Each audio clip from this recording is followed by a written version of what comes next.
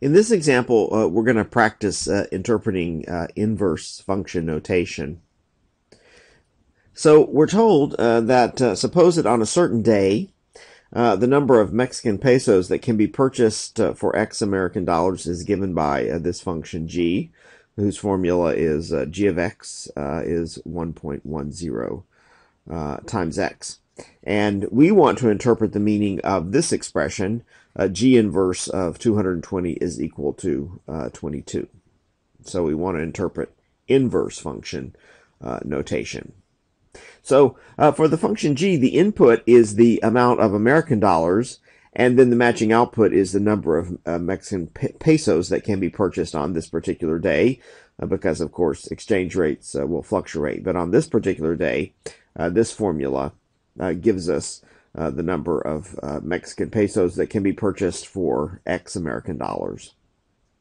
Now, that means that for the inverse function, g inverse, the input and the output quantities are going to be interchanged. They're going to be reversed. So in the inverse function, the input quantity is going to be the number of Mexican pesos, and the output quantity is going to be the American dollars. So that gives us now an easy way of interpreting this expression.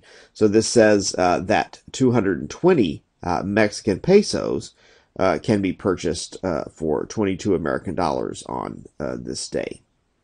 So we can just write down that interpretation. 220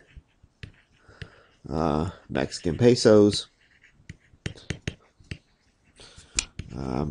can be purchased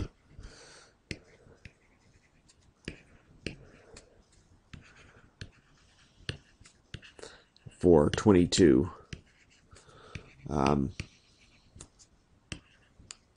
American dollars.